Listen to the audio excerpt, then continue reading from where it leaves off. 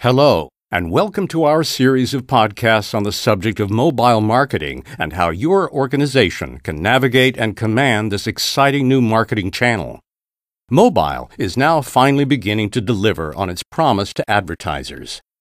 The mobile marketing industry has long predicted the arrival of broadband mobile internet and rich multimedia phones en masse, and we are now seeing consumers' understanding, interest, and use of these technologies deepening daily. So what exactly is mobile marketing? Well, we define mobile marketing very simply as brand and/or content communication directed to a mass audience, a targeted group, or an individual that is designed to add value and create an action or response using a mobile phone. Using mobile, organizations can now go beyond exposure and brand impact. They now have the ability to truly deliver brand, product, and service engagement. The personal relationship that exists between consumers and their mobile phones, together with the ability afforded by mobile advertising today, gives organizations more than ever a bounty of opportunities to forge strong and fruitful brand, service, and product relationships with consumers. A successfully commanded and effectively engaged cohesive mobile marketing strategy with associated tactics can yield a significant competitive edge. So how did all this begin? Let's flash back to August 2000, where thousands of music lovers are attending Virgin Music's V2000 festival in the south of England. Once inside the arena, they eagerly scan the concert's event brochure, and a double-page ad at its center catches their eye. The ad's call to action asks them to take their mobile phones and send a text message containing the word "Was up" to a special phone number. Soon after, one lucky attendee is punching the air in joy. They've just won £2,000 in the first major SMS text messaging competition courtesy of Budweiser. Later that week, Anheuser-Busch airs the now infamous Was Up TV ad during the series finale of Big Brother. Simultaneously, during the advertisement break, all previous Virgin V2000 mobile campaign participants receive a text message from Budweiser to forward onto their friends.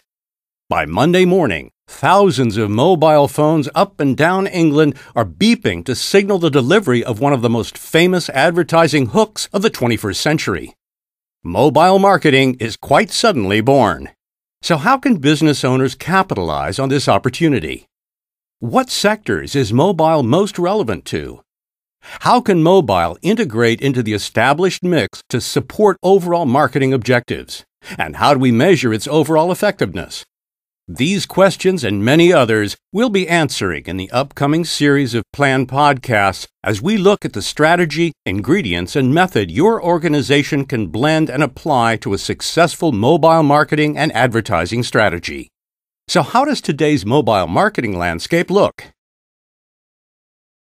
Mobile marketing is certainly a growing business.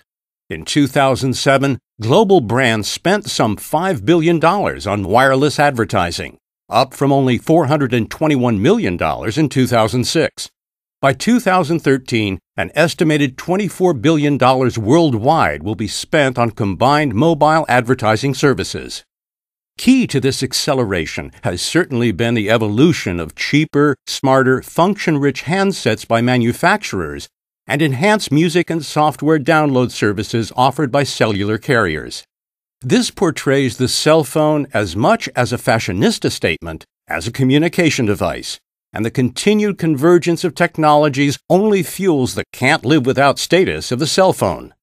This all arguably makes the cell phone perhaps one of the most successful consumer products in history, with approximately 2.8 billion handsets in use worldwide, outnumbering television sets by 2-to-1 and personal computers by 3-to-1. Now more than ever, we heavily rely on these devices to constantly fuel our hyper-connected lives. This makes for an incredible opportunity by commanding a unique and very powerful marketing channel. Organizations now may drive awareness and knowledge message content directly to the widest possible audience. They can create campaigns where consumers may instantly connect, engage, and interact with delivered content wherever they are. Yet mobile still sits on the sidelines of most, if not all, advertising expenditure, and represents only a small portion of the total media spend. Why? The reason is, though, mobile marketing today still continues to pass through the innovator and early adopter phases this new technology embraces. Thankfully, though, this process is rapidly accelerating as market forces, consumer demand for mobile content, technology ease of use, and changing socio-cultural patterns are now fueling a rapid shift into high gear for the channel. We as consumers now expect and demand content that is formatted for our increasingly mobile lifestyle, and are quick to reject content we cannot easily consume or act upon while on the go. So what kinds of businesses are using the mobile channel right now?